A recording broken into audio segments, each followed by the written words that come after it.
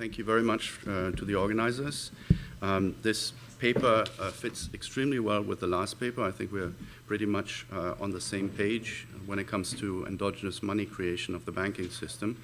This is joint work with Zoltan Jakab from the International Monetary Fund, my former colleague. The usual disclaimer applies for both the International Monetary Fund and the Bank of England. So by way of introduction, following the crisis in the central banking space, models of banking can and should play a role in supporting monetary and macroprudential policy analysis, and that's certainly the case at all the central banks. What I will argue today is that the recent models use what I'm calling the intermediation of loanable funds theory of banking. I made that term up, but you will find those words in a lot of model descriptions out there. And I will argue that this theory misrepresents how credit is created in the real world. The solution that I will propose here is to use what I call the financing through money creation theory of banking, which I will argue is more consistent with the actual credit creation process. And it is consistent with two papers that came out in 2014 in the Bank of England Quarterly Bulletin before I joined the Bank of England by three of my now colleagues. That is really an excellent description of the money and credit creation process in a modern banking system. And when I talked to John Vickers about this about half a year ago, he said when he teaches money and banking, he normally uses some textbook. But when it comes to the actual money creation process, he puts that aside and uses these papers from the Bank of England to talk about it. And you can think of the paper and the theoretical frame that work that I'm going to present here today as a way to formalize the insights that are in those Bank of England papers. So I used to immediately launch into what I think are some misconceptions about banks out there in the literature and also in the policy debate. But it actually turns out to be more useful to say, what do I actually do? What do we actually do in the model? And how does that relate to models that we already know? And I grew up with models of money that actually still had money in them. These were typically representative household models, Zidrowski-Brock models, whatever, with either cash advance, money in the utility, or transaction cost technology, and exogenous government money entered those technologies or utility functions. And the argument that we're making here today is that there may be problems with both of these things, but the bigger problem is with two, not with one. The exogenous government money in the United Kingdom, for example, accounts for precisely 3% of the overall money supply M4. The other 97% are thereby left out of the model. And what we are going to do is to replace the 3% entirely and only put the 97% into a transaction cost technology. And in that case, it actually turns out to be crucial, although it may not be the only way, but that's the way we found, is to work with a representative household assumption who simultaneously borrows and holds deposits. Now, why would the household do that? It would do that because there's a benefit to holding liquidity. This is similar to the previous paper. The cost is the spread that he or she has to pay in order to have the bank create this liquidity for him or her. So the household would borrow at, say, 5% and then hold deposits at 3%, paying the 2% spread, but he or she does that because of the liquidity that the bank thereby generates. So the bank in this model does not play the role of an intermediary so much as it plays the role of a manufacturer of liquidity. So now into a little more detail about banks. I will argue banks are not intermediaries of loanable funds, and also that the deposit multiplier theory is a myth. It seems like, to some extent, I'm preaching to the converted here, but this is my presentation that I always give on this talk, and believe me, the converted are a minority.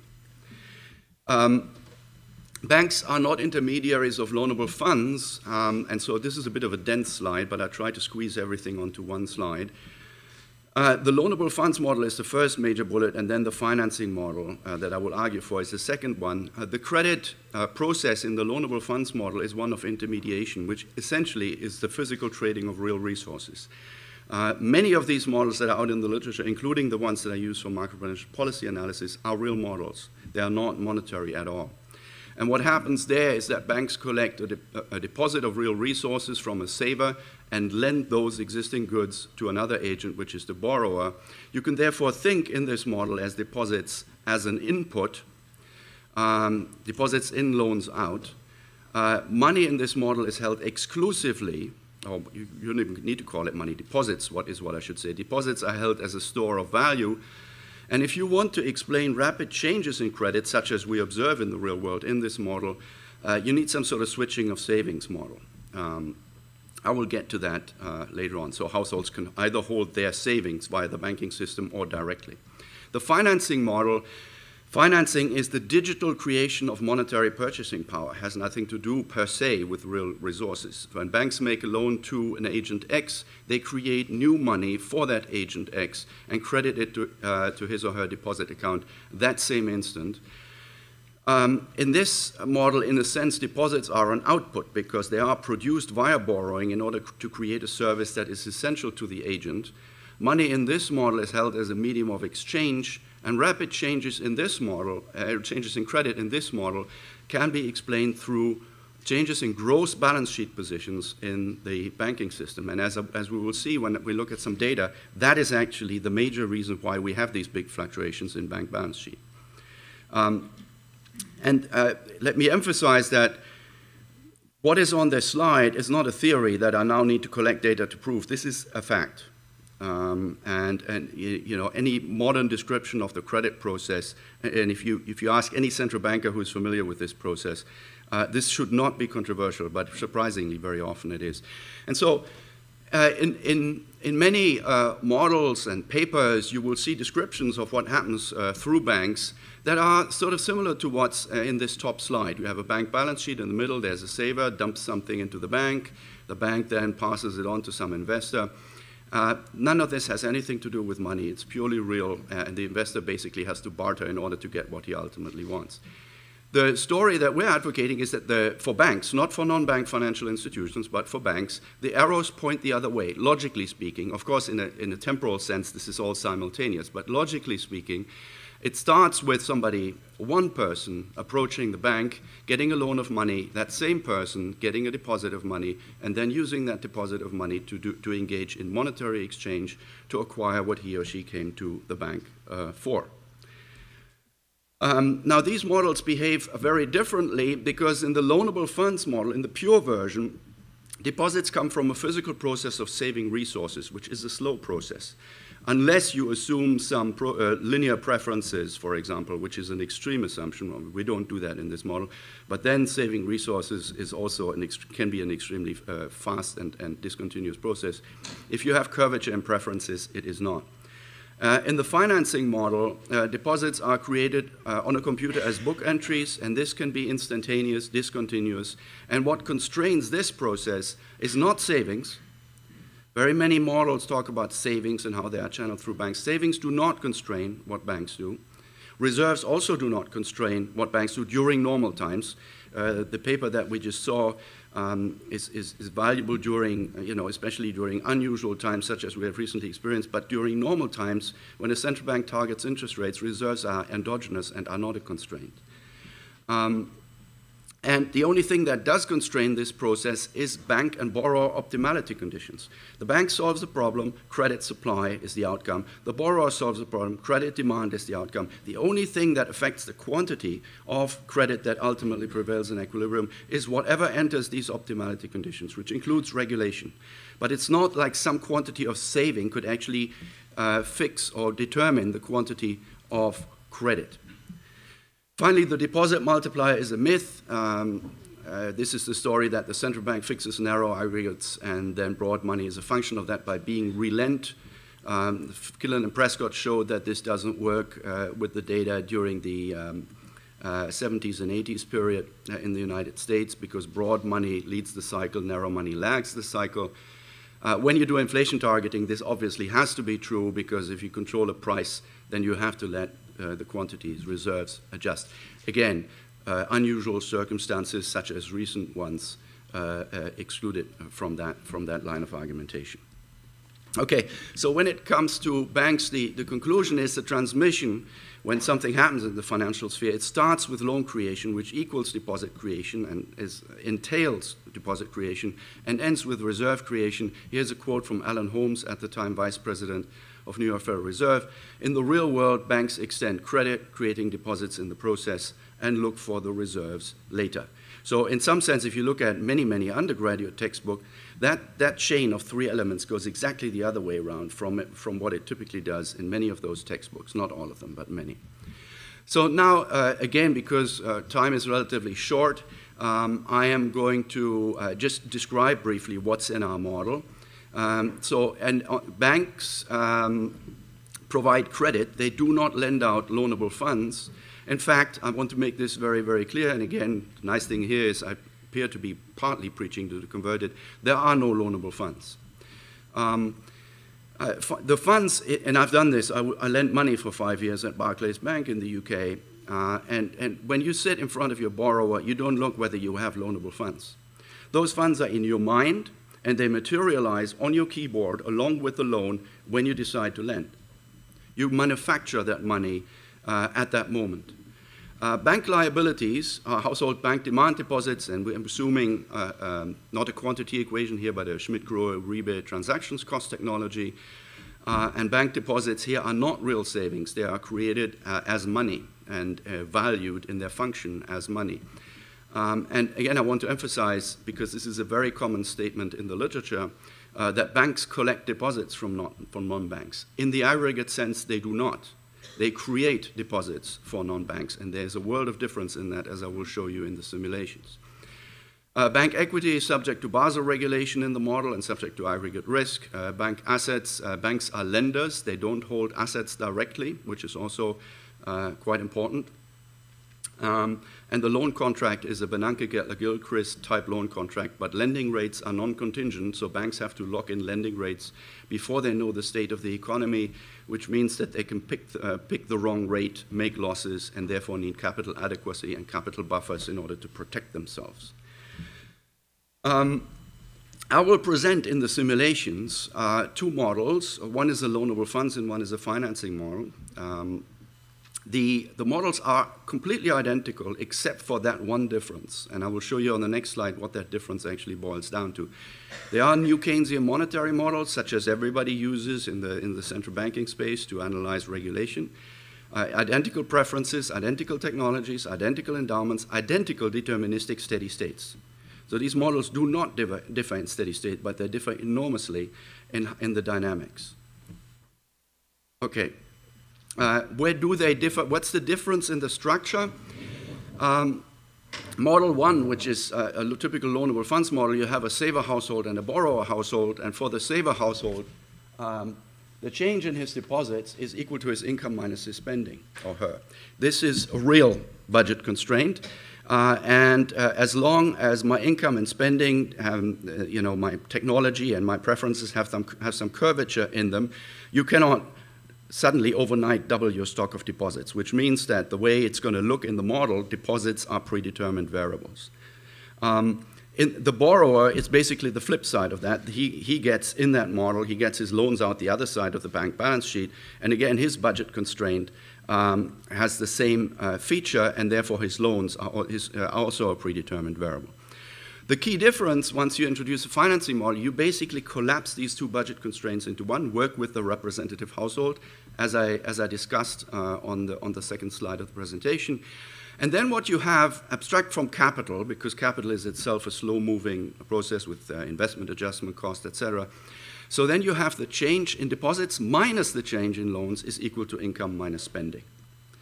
So that means irrespective of what's happening with my income and my spending, if I need more deposits, I get more loans, I make those two terms on the left-hand side go up together or down together in a crash, and I don't need to have any real savings or dis-savings in order to make those two items move.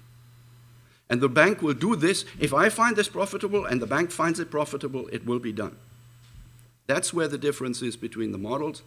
Now, a brief impulse response, and then some stylized facts. It's, again, a bit of a dense slide here. This is an impulse response for a Cristiano Motto Rostagno style risk shock, i.e. a shock to the distribution of the riskiness of corporate borrowers. And on the axis, I have 16 quarters on the horizontal axis. The dashed line is a loanable funds model, and the solid line is a financing model. In the right column, I have mainly financial variables. In the left column, I have the real variables. And I start my discussion in the right column. So what happens is that the bank suddenly finds that risk has increased. It therefore finds that it has set its lending rate in the past at too low a value to compensate for that risk. It makes losses. If you look at bank net worth at the bottom here, it makes losses. And it now needs to, first of all, rebuild its equity because it's subject to Basel regulation, and it also needs to compensate itself for the higher risk of its borrowers. If you're in the loanable funds world, you can't do very much on the quantity side of your balance sheet because your deposits are a slow-moving variable, and consequently, so are your loans. And so all your action is on the quantity side. You jack up the spread in order to compensate yourself for the higher risk of your borrowers. In this particular example, it goes up by 200 basis points on impact. If you're a financing bank, as we have in the real world, then you look at the same situation and you say, look, I can choose a combination of quantity and price to respond to this quite freely because I'm not constrained by some sort of quantity of saving on the liability side of my balance sheet. And therefore, you see here, I contract my deposits and my loans together by 5% in this single quarter. And that means that the loan-to-value ratios of my remaining borrowers are now lower, which means that that counteracts the higher risk, and I can get away with charging a spread that is still higher, but not as high as in a loanable funds model, because I have also adjusted on the quantity side. And so the spread, therefore, only increases by about half as much. A little side issue. In the data, we observe pro-cyclical book value leverage. In our model, in the financing model, that actually happens because there is a contraction in net worth in both models. But here in this model, it is very simple for the banks to adjust their leverage very, very quickly, to adjust their assets and liabilities very, very quickly, and in this case, by even more than the contraction in net worth, so that the leverage in this downturn actually decreases pro-cyclical leverage. Okay? On the real side, the link between these financial and real things is what I call the effective prices of consumption and investment, meaning the real purchasing price plus the transactions costs that are necessary in order to conduct my purchases.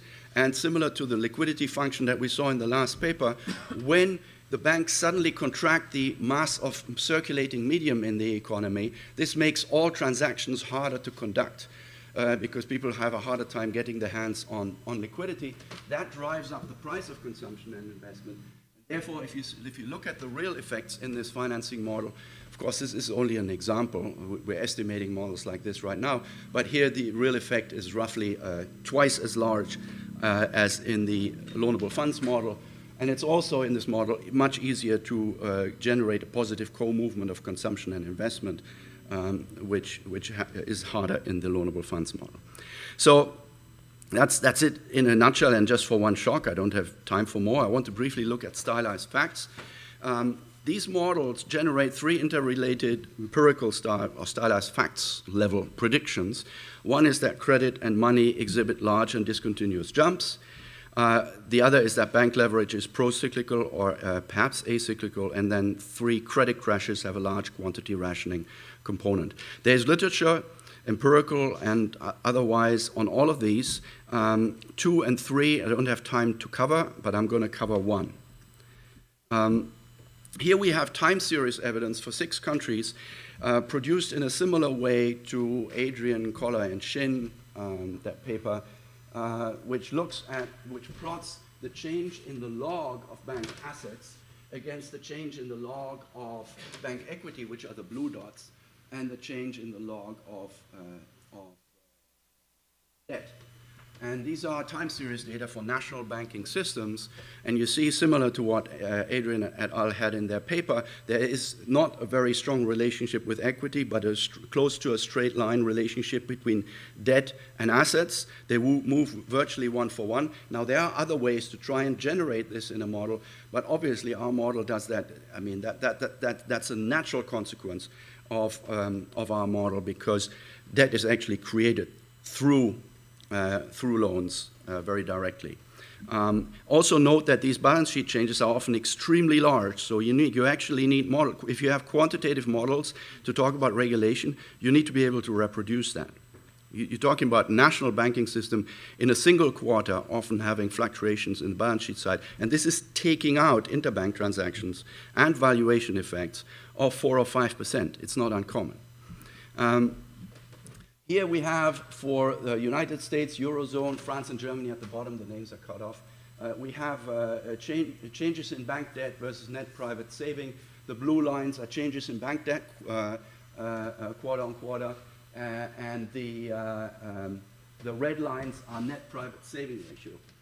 Up there is actually the green line, it's the net private saving ratio. You can see that bank balance sheets are extremely volatile. They grow at totally different rates from saving. They are completely disconnected from saving. So having a theory of banking that is all based on saving leads you, in my view, down the wrong path.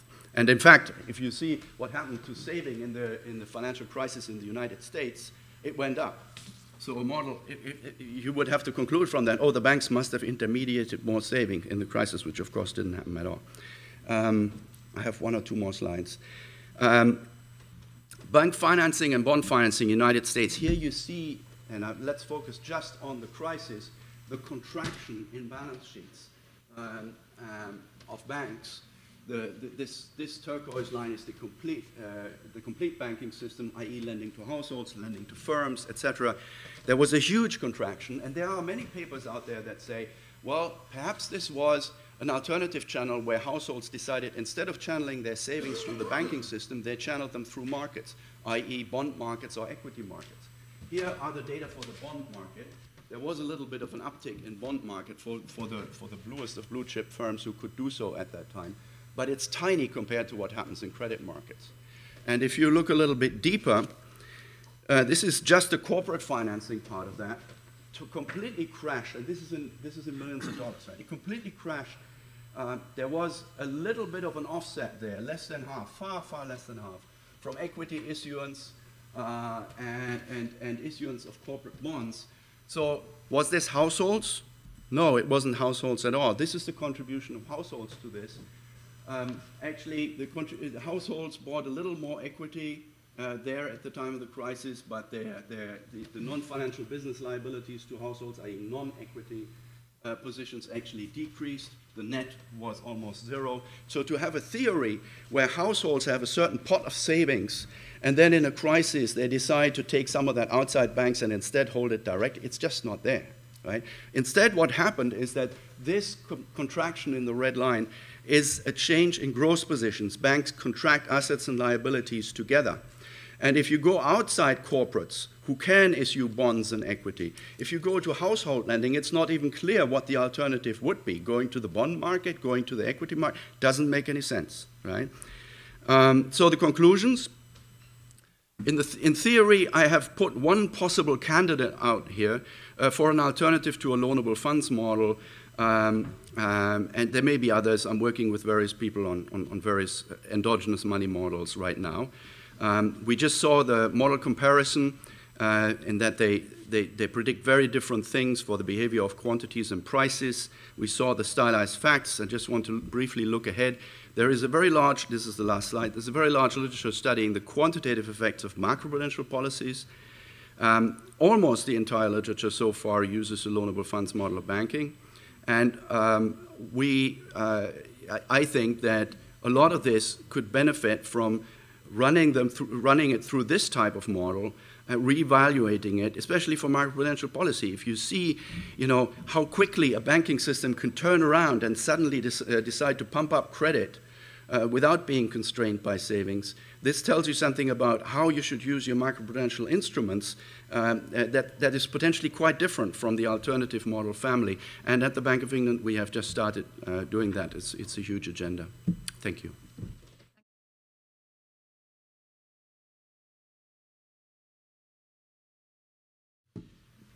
Okay, well, thanks a lot for having me here. It's a pleasure to discuss this paper.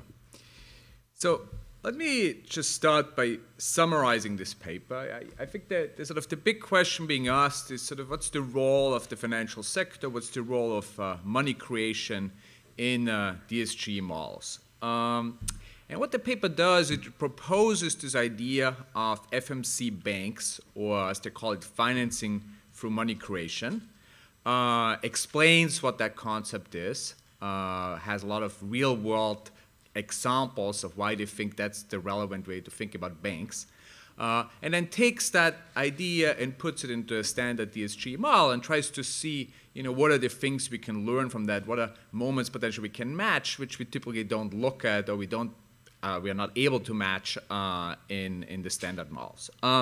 There's three main findings. First of all, if you put in this concept of the FMC bank of money creation, you allow for large jumps in credit and money. That's interesting. It's almost a bit by construction because it's constrained otherwise, but it's important if those are things you want to match. Second, it creates pro-cyclical bank leverage as opposed to the standard models, which they argue create counter-cyclical leverage. That's an important point that we'll come back to. And then it also looks like there's more quantity rationing of credit as opposed to price rationing. So overall, I think it's very clear that this paper asks an interesting, important, very topical question. In some sense, and that's sort of the perspective I'm coming from, there is already a very large literature on trying to understand financial intermediation, but that's mostly in microeconomics. I mean, a few classical papers, Diamond Dipwick on bank runs, Diamond on delegated monitoring, Gordon Benacci on why we have deposits. So there is a vibrant literature, which is not cited in the current draft of the paper, and I think it would be important to bring some of these things in. But clearly, if you go to macro, most macro models either ignore financial intermediation altogether, or if they do model financial intermediation, it's usually through a financial friction. And in macro now, there's sort of a re-evaluation of this, trying to understand, well, maybe we should bring back banks or bring them into these models and see whether that helps us to do better policy analysis. In my discussion, I want to sort of talk about three things. First, I want to sort of get back to this idea of financing through money creation, this FMC model. Then I want to talk a little bit, a few facts on money creation, on deposits. And in the end, I'm going to come back to sort of what are the advantages of having this FMC model in a DSG model. So first of all, if you think about the FMC model, I think it's always good to start with sort of what's the efficient benchmark. I think the efficient benchmark is a model where you have two agents. You can think of one as the entrepreneur, the other one is the lender. The entrepreneur is the smart one. They have a great technology, but they have no resources. The lender has the resources. He doesn't have the technology. He's not as smart. So what do you want to do? You want to have a bank effectively going to arrange a loan from the lender to the entrepreneur. What the entrepreneur going to do, he's going to invest it wisely, and at the end of the day, he's going to return principal plus interest back to the lender. Now, banks may be important in arranging these loans, but if they work efficiently, they seem to be an institutional detail which can be safely ignored. Now, the macro models with financial frictions, and the idea is somewhere the efficient benchmark breaks down. Often there's an agency problem. Suppose the entrepreneur can run away with the loan. I'm thinking of Bernanke-Görtler. So then you want that the entrepreneur has some skin in the game. Okay? If you need to have some skin in the game, that's endogenous is going to generate a net worth constraint. The amount you can borrow is going to depend on the bank's net worth.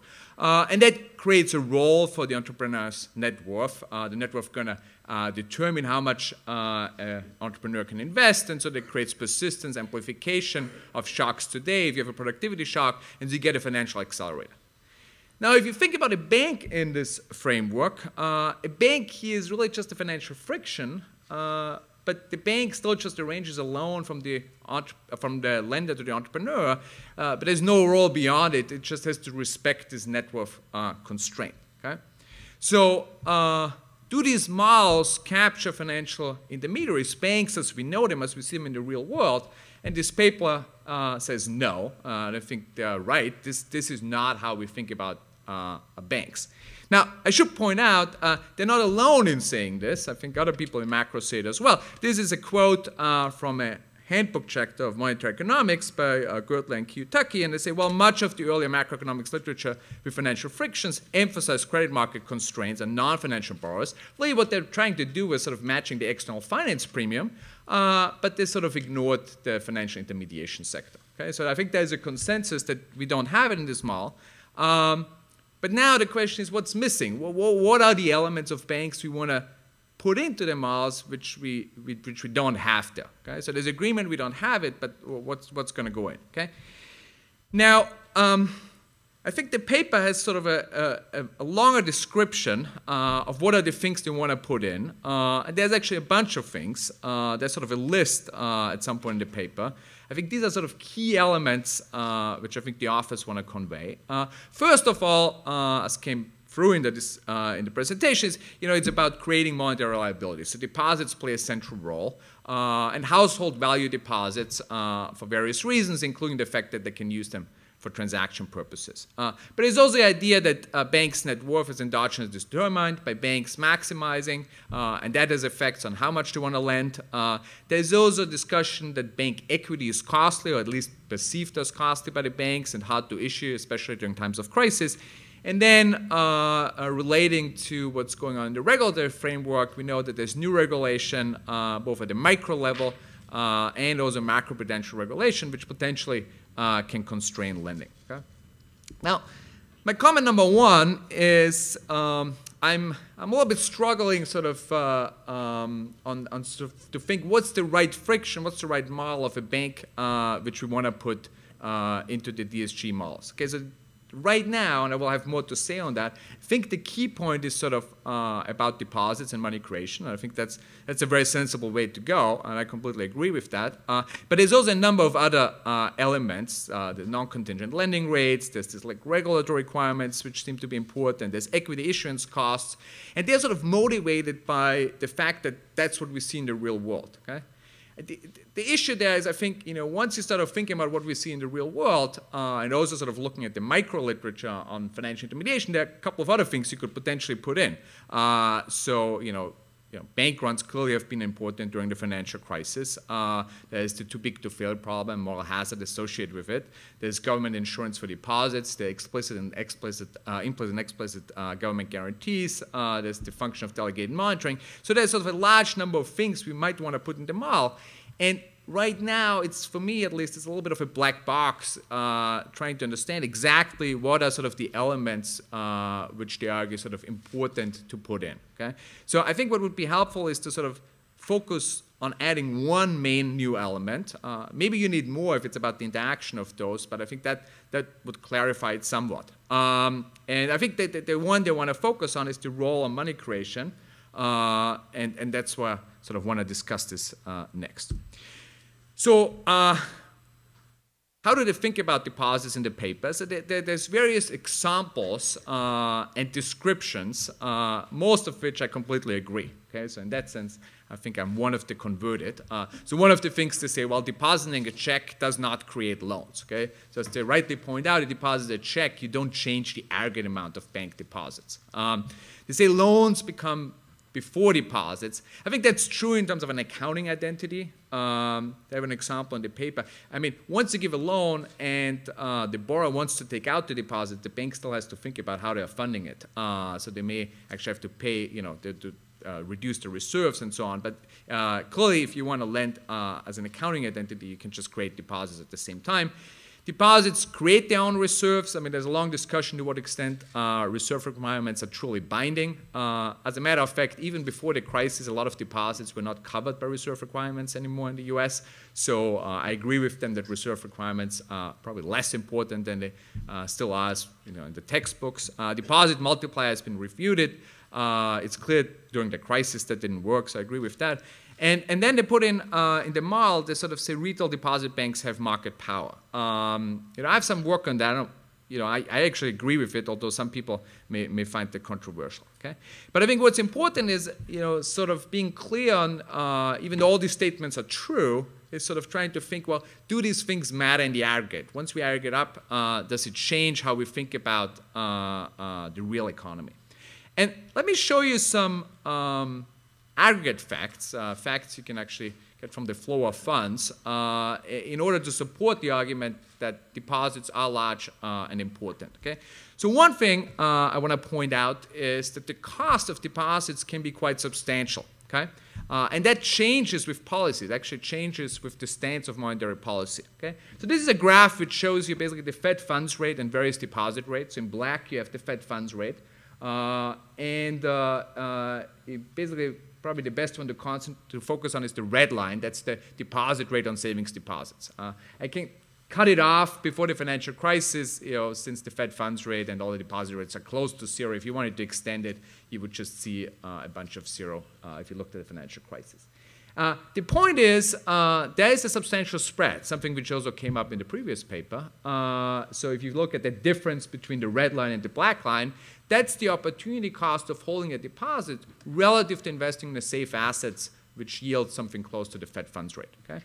And what's interesting, and that's sort of consistent with equation number 1 in the paper, when they talk about the pricing of retail deposits, that spread varies with the level of the Fed funds rate. So when the Fed funds rate is low, that spread is very low. Okay? The opportunity cost of holding a deposit relative to investing at the Fed funds rate, for example, for a money market fund, there's really no opportunity cost. They both yield the same.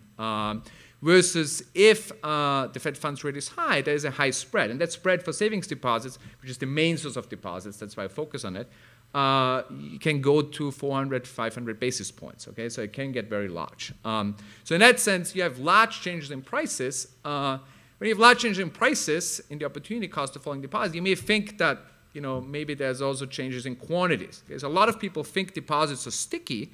But if you just go to the flow of funds and look at, I'm focusing again on savings deposits. So these are 6.5 trillion, 2/3 of deposits in the US.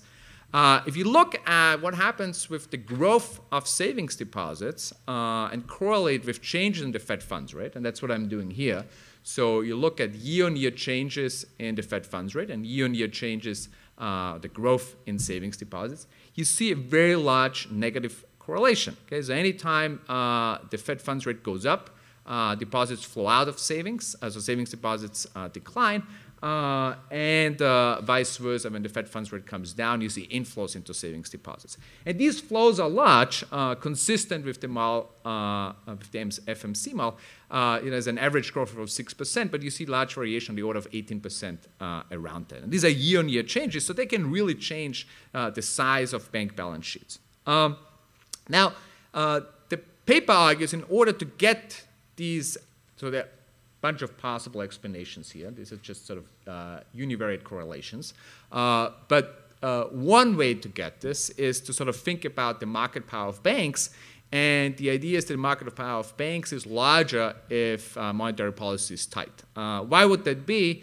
It's because the outside good, which also provides liquidity, cash or non-interest paying checking accounts, becomes more expensive when the Fed funds rate is high, because for those accounts, the opportunity cost of holding assets as cash or currency or non-interest checking is basically, that is the Fed funds rate. So that means banks have more market power when the monetary policy is tight. And one way to look at that, and I've done this in work with Kumhof at NYU, is sort of looking at what's the transmission of changes in the Fed funds rate depending on how competitive local deposit markets are.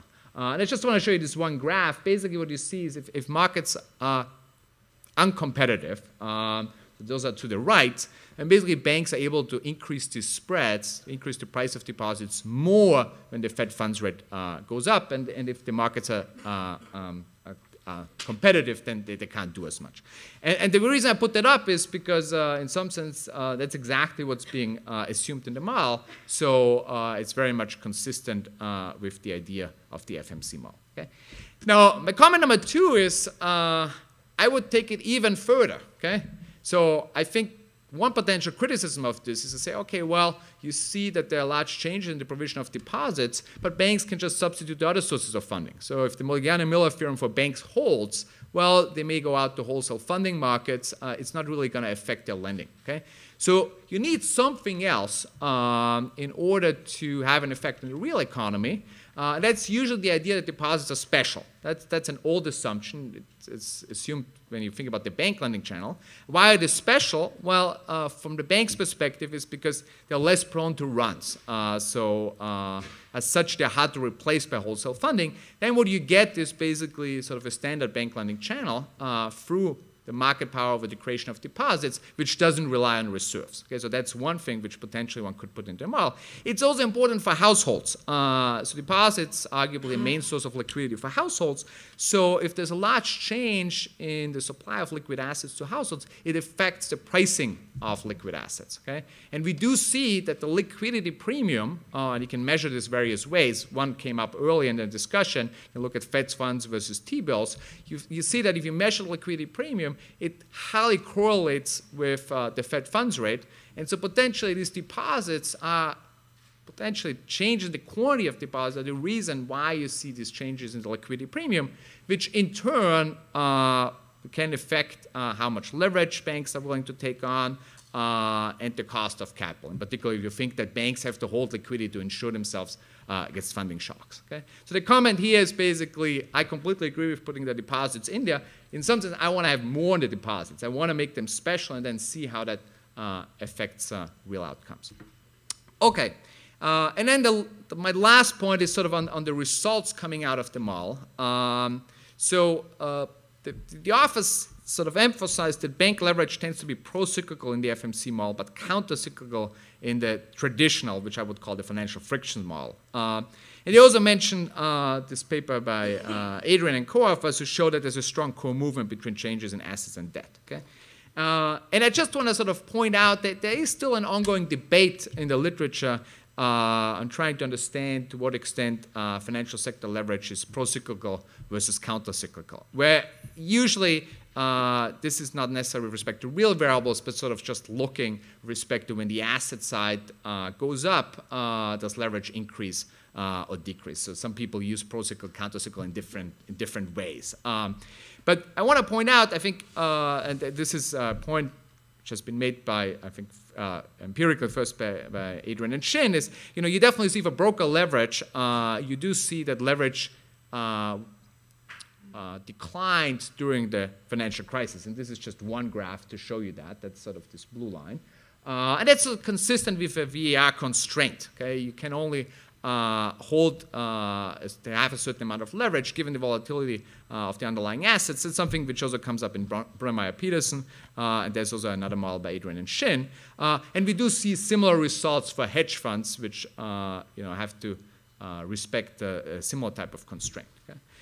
But there's some discussion of whether that was true for the commercial banking sector. Okay, so very crudely, you could sort of think of this as the shadow banking sector, or as part of the shadow banking sector. For the commercial banking sector, this is from a recent paper by Hay and co-authors, they would argue that it may have gone the other way. So for commercial banks, actually, there was an increase in leverage during the crisis. Now, there may be a number of reasons for that. One of them is also mentioned in the paper. Some people would take on the credit lines. There was also the fact that a lot of off-balance sheet assets came onto bank balance sheets. Those were also the ones getting most of the government support. So you may think that's why they could increase leverage. But in some sense, somebody has to hold the assets at the end of the day. And typically, the financial sector continues to hold them. So there was a reallocation potentially in the financial sector towards the regulated sector, towards the commercial banks. So the picture is a little bit more nuanced once we think about leverage. So in terms of thinking about financial sector leverage, I would sort of distinguish more between broker-dealers, hedge funds, maybe other parts of the shadow banking system, which seem to have delevered, and commercial banks, which seem to have expanded the balance sheet. There's some discussion of that in the paper, but I think it would be nice to sort of tie it to the predictions coming out of the model, which right now only focus on them being pro-cyclical, which is sort of true for the shadow banking part, but it's not clear whether that's true for the financial sector overall. So tying these estimates from the paper to what we have observed during the crisis, I think would be useful. So let me just conclude. I think this paper asks an interesting and topical question. I think it's very important to sort of bring money back and bring banks into these models, trying to understand whether they can help us explain real outcomes and help us to do better policy. I think my main comments is being a little bit clear of what's the main friction they want to put in. I'd like to see more about the implications of the deposit funding, in particular sort of taking the literature on deposits seriously and think about how it affects liquidity premium, how it affects bank lending, and then I'd like to learn a little bit more about the implications with respect to procyclical leverage.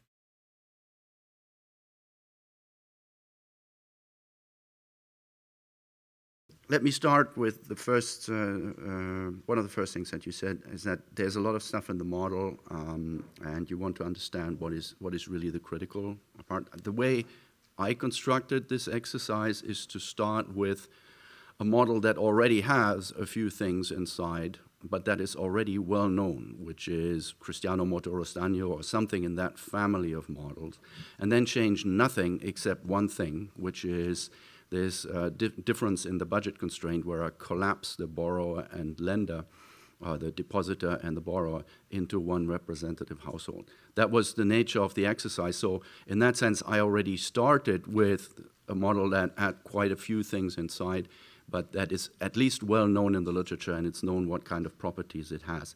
I think for an academic exercise, it might make sense to strip it down even further, and that's something we're engaged in. Watch this space, I guess. We'll be working on that. The other comment that I found quite important is deposits are special, and there's this notion of switching between different types of deposits, having to switch to the wholesale market during certain times, etc., and understanding how that matters, how these different, having recourse to different types of deposits matters. I want to first of all explain that in this model, deposits are everything except equity. And I therefore think of bank deposits very, very broadly as representing anything that has at least some sort of liquidity. And sort of like Gary Gorton's safe information in sensitive financial assets. They all have a little bit of a liquidity premium, although at the margin it may be very, very small because it's issued by a bank. It is therefore held to be safe in varying degrees. Of course, the liquidity premium for transactions balances is going to be particularly high, the difference there to the risk-free rate. But even a lot of other bank liabilities have that difference, and therefore, in line with sort of typical divisier indices of money, I would call all of that an aggregate of money. Which is not to say that it wouldn't be extremely interesting, and it's part of our research agenda, to break that down into at least two classes. And I think what you were getting at is a wholesale market and more of a retail market. And so you could think of that as one high-velocity, low-interest type of deposit and another low-velocity, high-interest type of money with different people who are willing to hold that. And what if there are preferences, switches in preferences between these two different deposit classes, etc. Nothing, by the way, changes anything about the way of money, about the channels for money creation and balance sheet creation that I talked about in the paper today, but it adds a very, very interesting and highly policy-relevant angle to it. And that's actually part of my future research agenda. For procyclical leverage, I should briefly explain what is already in the paper. You alluded to the fact that at least something is there, and that is lags of output. When you look at procyclicality, you're looking at the correlation between leverage and the trended output. And so what we did is we included lags of output in that exercise, and we found that leverage was procyclical if across 5 or 6 different banking systems, so not just the United States, also several European ones. It was procyclical when you include at least 4 quarters of lags of output. At the 4th quarter, it becomes procyclical almost across the board, not always statistically significant. And the reason is twofold.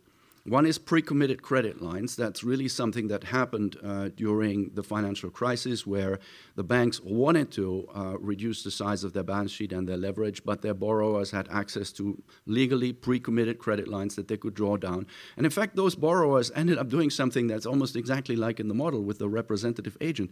They simultaneously borrowed and then held that liquidity on their balance sheet. They simultaneously held those two positions because that liquidity was at a premium during the crisis, right? And that's what they did, but only up to the point where those credit lines could be renegotiated, and then they were cut, in most cases. The other thing that is relevant here, and this goes back to my experience as a banker, you have a big portfolio of customers out there with whom you agreed on certain credit lines, and you don't just willy-nilly change that from, and it's not just to do with legally pre-committed credit lines. You have a customer relationship, and so it takes time until you have your next review meeting. It might be every 6 months or every 12 months that you have a review meeting when you then change the facilities. There's some administrative work involved in doing that, and that is why when you look at the data contemporaneously, you will not necessarily observe that when there's a big crash that immediately all those credit lines go down. But after the banks have had time to review all their accounts, which I would guess takes about a year, then you will observe that. There may be other things that are relevant to leverage, and I'm quite happy to look into this. There's also the issue of whether you want to look at book value leverage and market value leverage. These are things that we keep looking into. In fact, at the Bank of England, we have one project on the agenda where we want to look at this in a much bigger cross-section of countries. So a lot of your suggestions can be taken on board once we do that work. So that's yeah.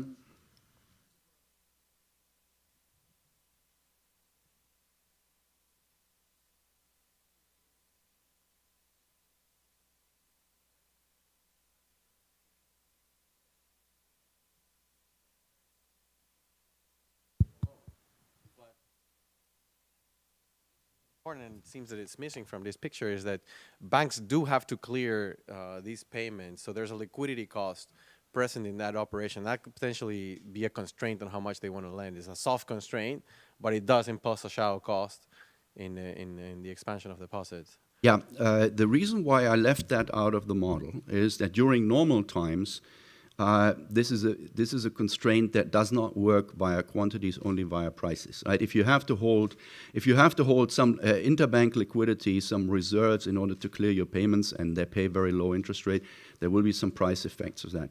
But when you're in a functioning inflation targeting regime where the central bank targets an interest rate, it has to basically supply as many reserves as the banks want at that rate, and it will.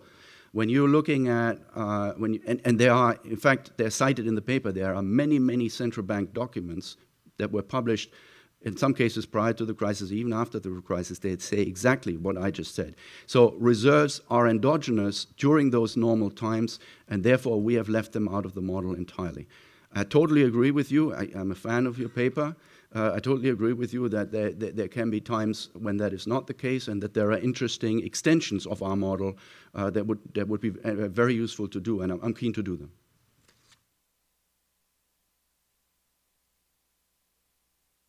So I want to make 2 points. The first one is that perhaps the two models are not so far apart as one thinks, because if I'm a bank and I give you a mortgage, let's say of $500,000, at the same time I give you credit, so I create assets and liabilities at the same time. But at the end of the day, you took this mortgage because you want to buy a house, and then you give this $1 million, which are the deposits, to somebody else. So you have to find somebody. So the sequencing is different, but at the end of the day, there has to be somebody who holds then this $1 million or $500,000 in deposits with me. So this guy is essentially lending to you through me this money. So these two models or the two setups might not be so different once you take the whole transaction into account, that actually somebody wants to then with deposits buy something and it passes on to somebody else. The second point I just want to echo was mentioned before is that leverage is a very difficult animal to measure, in particular if you look market values or book values. But I think one thing one should keep in mind, if the banking sector gets into difficulties, to such an extent that the equity value goes to zero, leverage goes by definition to infinity. Okay, so often there are measurement issues because you don't take into account that actually the market value is actually going close to zero, and the book value is still stuck at some old levels. So I think, and I totally agree with what Philip said, I think while for the shadow banking sector it's very, very much procyclical, for the traditional banking sector, I think it's the other way around. But there's still, the profession is sorting this out. There's some dispute in the literature on that. Yeah, I think the second point, I sort of already partly answered that in the previous answer. Your first example is, to me, that's not the end of the story, right? So, okay, I get a mortgage and then I pay somebody, and then that somebody is going to be a depositor somewhere in the banking system. Let me give you another example. I'm a firm. I want to expand my production. And I go to the bank, and it gives me a loan, and I then start to employ more workers to produce more stuff, and I pay more workers. The workers then are going to be ending up with that money that I borrowed, right? But the workers are then going to buy products, including my products, in which case the money comes back to me. And in fact, if the bank is expanding credit to the firm, it might also, if it's a generalized lending boom, it might also be expanding credit to workers, which is the second reason why the workers might then buy my stuff, and the money comes back to me. What this example makes clear is that we shouldn't think of this as a one transaction thing when money is created. It's a circulating medium of exchange. I lose it, I get it back, it is circulating all the time, but when there is more circulating, this has a macroeconomic effect. When you look at the balance sheet dynamics of money center banks, and then we can also talk about shadow banks, a big driver of the creation of money through making loans and then the deposits on the other side of the balance sheet, as you pointed out, was equity, right?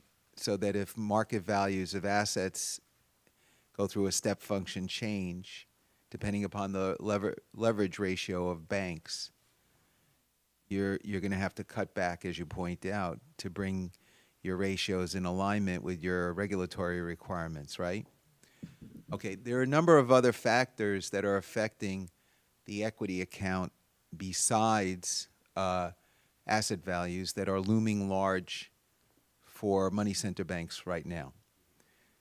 And I don't know whether or not, when you aggregate them, they make a difference in the modeling.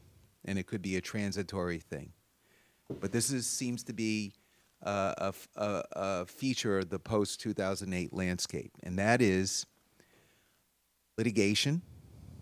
So one money center bank, a worldwide bank, just mentioned to us in a meeting that every time they raise equity, New York State Attorney General comes to them and says, we want our share because you engaged in bad practices. So they take a big chunk of it as part of a settlement. So that's number one. So there's a lot of litigation, whether it's the government or private actions for, and this is time lags, time delays from underwriting of residential mortgage-backed securities and the chain of liability that is being assessed through the courts, right? So there's contingent liabilities that affect the equity account, plus in the private sector and also government. So that's number one. Number two, the capital requirements are a moving target also, right? And you see this in Europe.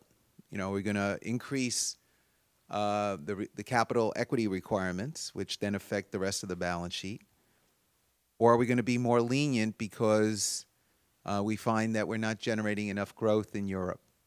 So to some extent, when banks plan how much they want to lend out, there's no certainty right now in this current environment as to what that equity is going to be.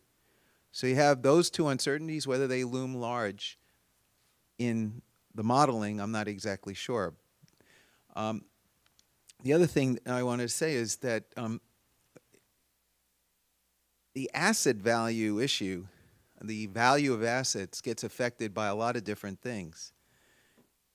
And what we find when we invest, it's not just the plumbing of the system, it's the perception of what's going on in the market, right? So for or a combination of the two. So if the Fed says, if you look at it in terms of three balance sheets, central banks, money center banks, and shadow banks that interact with each other dynamically, if the Fed says I'm no longer in an expansive mode and the dollar goes up in value, it's a tightening of the system before the Fed acts.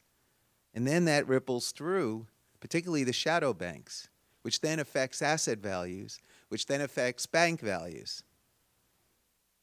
One last thing I would say is that money center banks being regulated significantly are trying to find leverageable asset classes that are less regulated, whether it's currency or commodities. And when there are fundamentals that shift in these assets, there's a deleveraging effect going on.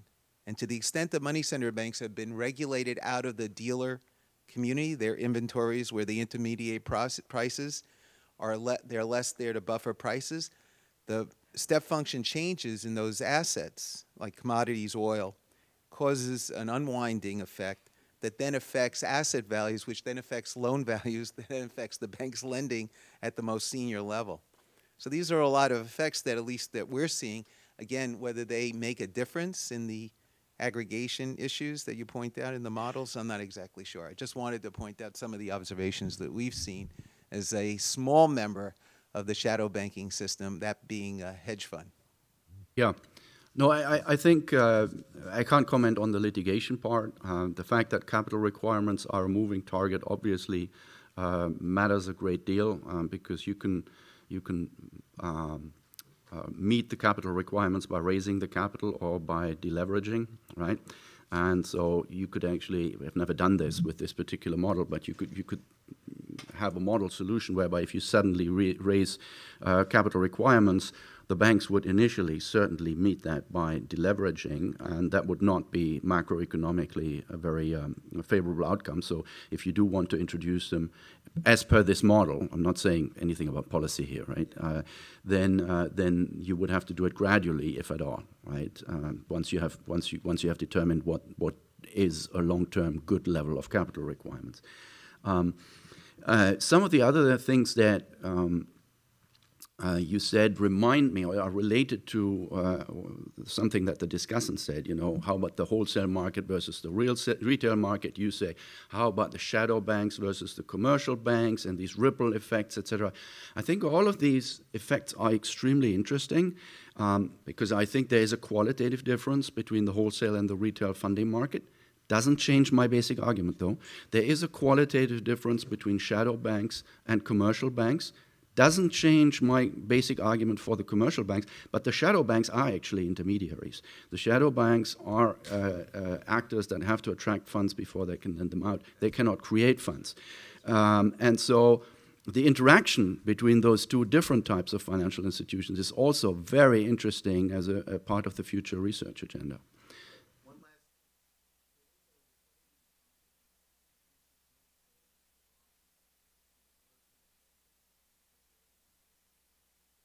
Can everybody hear this?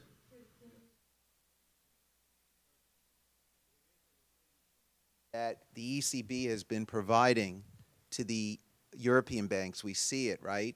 Because they're so much more dependent on large brokered deposits and money market funds.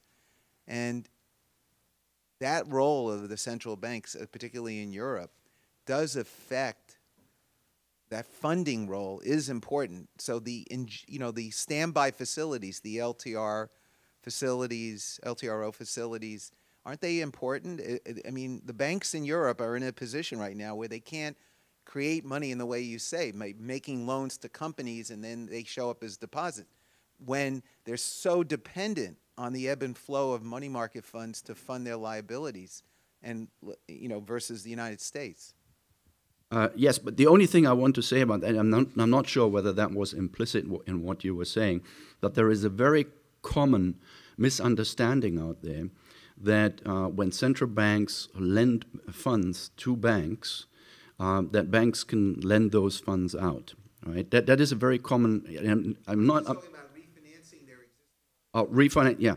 Because what is very important to remember is we do have a split circulation system. We have, and that was implicit in Martin Schneider's work this morning. And those two circulations do not intersect in the sense that if the central bank lends money to commercial banks, if it were to lend fresh money to commercial banks, there is nothing that the commercial banks can do with that in aggregate, other than sitting on it. They cannot lend it out to non-banks because non-banks do not have an account at the central bank, right? So this may not be answering your questions, but I thought it was important to mention this because it is a very important misunderstanding that floats around out there.